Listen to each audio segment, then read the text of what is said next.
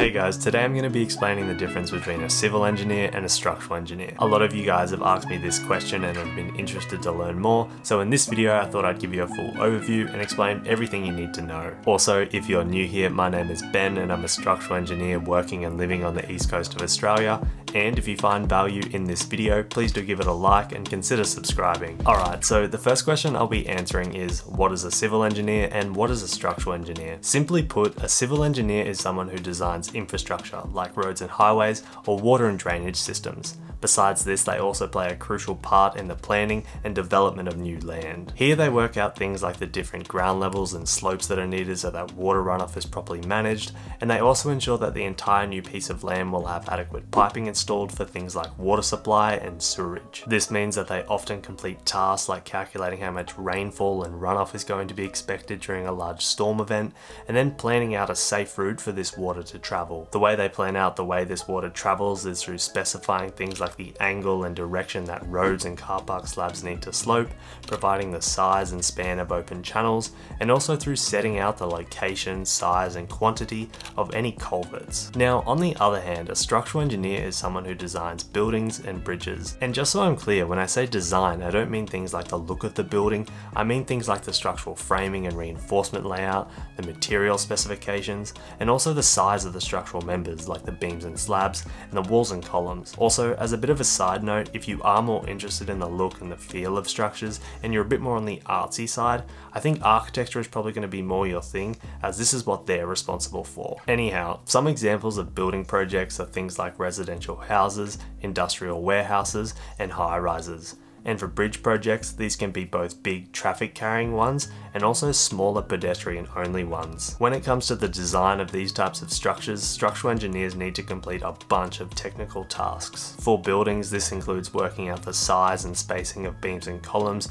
to ensure that the structure can safely carry the weight of the floors and walls above, and also detailing how all these elements connect together. For bridges, this includes calculating the loads from traffic, wind, and even earthquakes, and then designing components like girders, piers, and abutments to safely transfer these forces to the ground. Now, one good example of where civil and structural engineers work together is on a highway design. Here, the civil engineers will focus on the entire road and specify things like the geometry, grading, and drainage, and the structural engineer will only focus on the design of any overpass bridges along that same highway. In this sort of project, the civil engineer will deal with the overall infrastructure and make sure that the road meets broad functional requirements. Some of these things include specifying how sharp the corners will be so that cars can safely turn at high speeds, and also determining how steep the road will need to be so that people will be able to see further enough ahead with enough time to react to changes in the road conditions. On the structural side of things, all the curves and slopes would have already been worked out, and with this information the structural engineers would then begin their work calculating the loads from things like the vehicles, wind, and earthquakes, and start sizing the members and working out the connection details. Similar to this, another example of where civil and structural engineers work together is on a high-rise building project. In this sort of project, the structural engineer will deal with all the structural elements like the walls, columns, and slabs, and the civil engineer will handle the plumbing system, or the more technical term, the hydraulic system. Also, not all civil engineers do hydraulic design, as this kind of falls into a sub-speciality of civil engineering, but either way, this is a very common crossover between civil engineers and structural engineers, as often there's quite a bit of coordination that needs to happen around all this pipe work. Alright, now that you've got the general gist, let's go over the education and expertise differences. So when it comes to the actual formal education that both civil and structural engineers get from university, it's pretty much the same. Both civil and structural engineers do a Bachelor of Civil Engineering,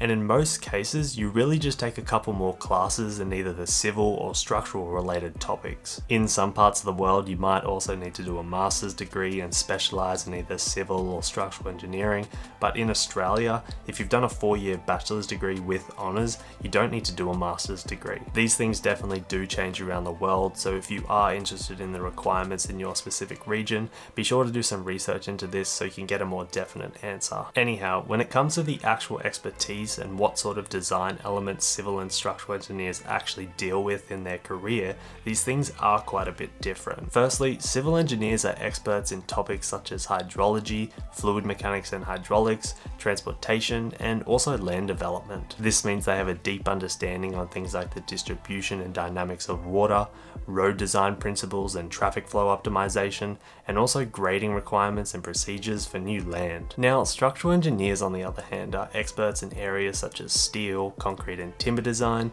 wind and earthquake load analysis, and also advanced topics like structural dynamics and composite material behavior. As you can probably imagine, each one of these topics have quite a bit of theory behind them, so ongoing learning and constantly being challenged at work is a big part of being a structural engineer. Hey everyone, I hope you're enjoying the video, but I just want to quickly tell you about the sponsor of today's video, Skillshare. For those of you that haven't heard of Skillshare, it's the largest online learning community for creatives. On Skillshare, there are thousands of classes led by industry experts across things like design, marketing, productivity, and more. Each class consists of a pre-recorded series of bite-sized lessons that you can complete at your own pace. Most classes take a learn by doing approach to teaching, where members are encouraged to create a project while taking the class, and often at the end of the class, people share their project with the community and get feedback. As engineers, I think a bunch of the technical classes on things like project management and programming are really valuable, but I also think that if you have hobbies and things like musical instruments or art, using Skillshare's classes as a way to have fun or even relax is another really cool use case. I've recently been watching a few lessons on guitar basics and have found them really interesting and a great way to wind down at the end of the day. Anyways, if you're interested in giving Skillshare a go, be sure to check them out using my link in the description, as the first 500 people to use my link will receive a 1-month free trial where you get full access to all of their classes. Thanks again to Skillshare for sponsoring this video, and let's get back to it. Alright, and lastly I want to go over some of the different types of civil engineers and structural engineers. Okay, so starting with civil, we have hydraulic, and these people focus on sewerage and drainage design. Then we've got transportation, and these people focus on road and highway design. Next there's coastal, and the focus here is designing systems to protect shorelines, ports and harbours from things like erosion, flooding and storms. And finally there's geotechnical. I think that geotechnical engineering actually kind of deserves its own classification, kind of like structural engineering does, but for simplicity this is yet another type of civil engineer. In any case though, geotechnical engineers focus on the classification and design of foundations. Besides this, many of them also get involved in a bunch of geotechnical design elements like piles and various retention systems. Alright, and for structural engineering there's a whole other collection of subspecialties. Here you've got facade engineers who solely focus on, you guessed it, facades. Then you've got forensic engineers who investigate structural failures, determine their causes, and recommend solutions. Next you've got material engineers whose job it is to test and validate new materials and products. And finally you've got site engineers. These people organize and coordinate the actual construction process and are responsible for delivering the project to the client on time. Now both of these lists definitely aren't complete and are missing other subspecialities of civil and structural engineering, but in general these are the main ones. Anyways, I hope that you learned something in this video, and if you did enjoy it, you might like this video here where I show you what a day in the life of a structural engineer actually looks like. As always, thank you so much for watching, and I'll see you in the next video. Bye bye.